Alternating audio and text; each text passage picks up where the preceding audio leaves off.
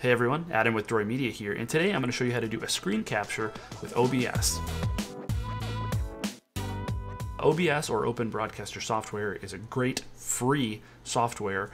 It's actually made for live streaming. I found out about it last year during a project that I needed to live stream for. I found out that it has a really good and really easy to use screen capture function. So today I want to walk you through that. Now, some of the best parts about this, it's free. And you can get up and running on this in just a couple of minutes. There's only a couple of settings that you need to worry about, and then you can be up and running with screen capturing. Now, at some point or another, most of us have needed to do a screen capture or record something on a screen. Whether we're recording a tutorial for YouTube on how to record a screen, we want to record ourselves gaming, or we have a client that has some sort of program or software that they want a screen recording of.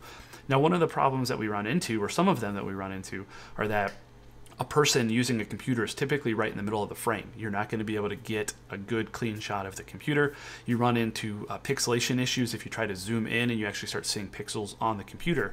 That can be stylistic or artistic, but it's not something we want every time. And then we also run into refresh rates and shutter speed problems. So the screen, we've got that weird annoying banding that comes across our screen. So the easiest way around this is to simply record the screen itself on the computer. Now you see these all over the place, people that do video editing tutorials and stuff like that. There are some paid software or programs out there that you can use, but I think you should give OBS a try. Like I said, it's free, it's great, it's super easy to use. So let's go ahead and jump right in.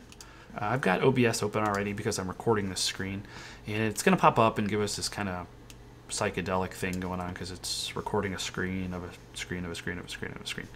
So you've got some functions down here under controls. Now I've got display capture over here. I've got controls.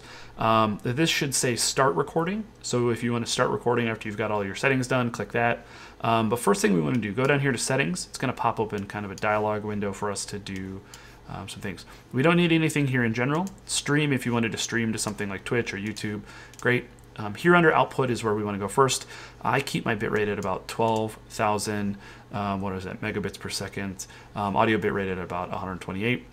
And then here under recording, I can't click on it right now because I'm recording, but I've got a folder on my desktop that you can see here, just called screen recordings. Every time I record something, it just goes directly there. Recording quality, I like to have the highest file size I can. That way, if I need to zoom in on anything, the audience or viewers are not going to notice any quality loss. So indistinguishable quality, large file size is what I've got. And then MP4 recording format, the encoder is X264. It might give you a couple of warnings here, but just ignore those. They don't really matter. If you want an audio input, you can do so in the audio tab.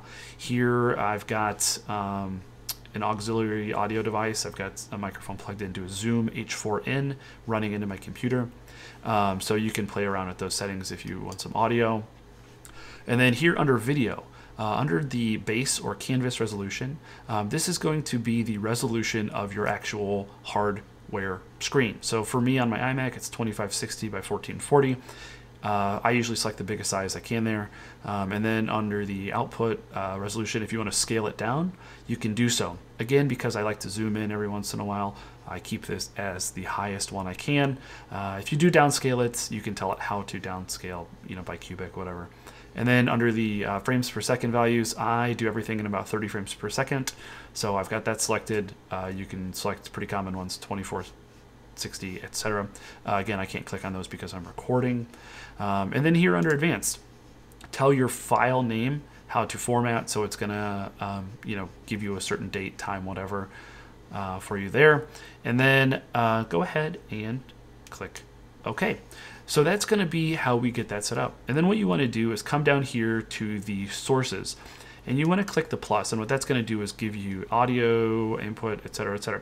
So if you want to do just a window, so if I just wanted to record OBS, I could do a window capture.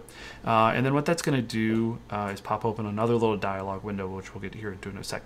I want to do a display capture though, so I want to record my entire display. So I want to go ahead and click display.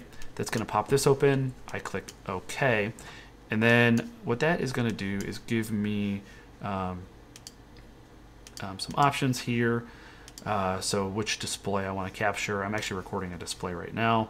I'm going to get rid of that real quick. Let's say we want to record a window.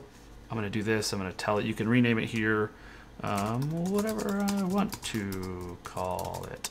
And then under window, what it's going to do is it's going to pop up and you're going to see I've got all of these things. So I've got, you know, if I just want to record my dock, if I want to record OBS, which I am right now, if I want to record, you know, my Windows Server, some of these other things. If you just want to record what you're doing in Premiere Pro, Final Cut, After Effects, whatever, you can do that there.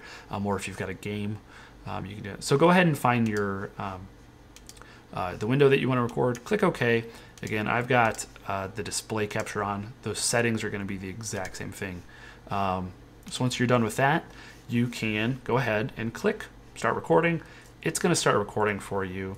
It's going to put out a little file into wherever you told it to, and you're going to be good to go. So I'm going to stop recording when I'm done, and what that's going to do is it's going to give me a file that we recorded. Here you go. You can see this is the recording that we had today. I'm going to kind of scroll through it.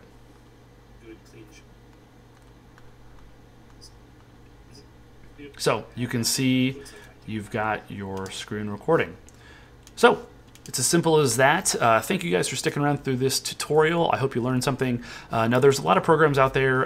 Again, I think that you should give OBS a try. It's free, definitely worth checking out. Thanks for watching the video. If you liked what you saw, click like. If you want to subscribe for more tutorials like this, do so down below. Thanks for watching, and I will see you next time.